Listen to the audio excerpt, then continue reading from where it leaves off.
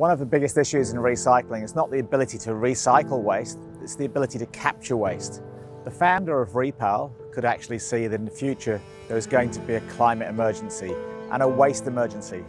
And he was passionate about being able to provide the way to recycle plastic bags. He founded the thermofusion process, which is the basis of how we recycle and recapture plastic waste.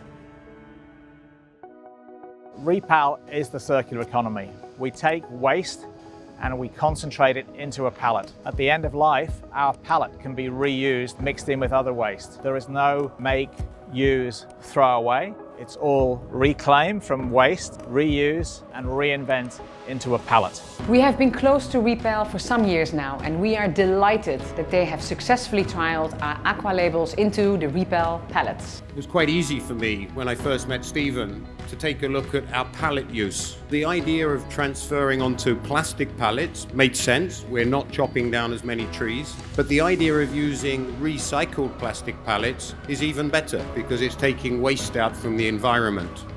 RePal's unique, patented thermofusion technology process provides an innovative solution to managing plastic waste.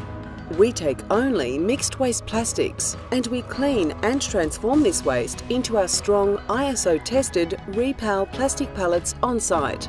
RePal processes have a lower energy and lower carbon footprint, producing virtually no waste, and are a cost-effective, sustainable solution to supply chain management. We're a tipping point globally in climate change. We're a tipping point in the crisis of waste, and we must take action to reuse waste into useful assets.